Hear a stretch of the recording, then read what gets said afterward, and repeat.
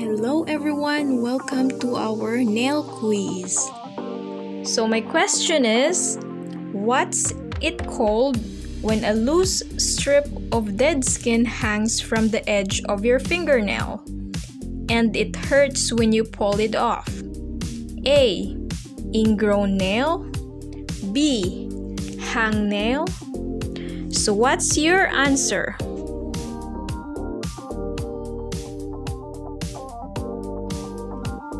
And the correct answer is letter B.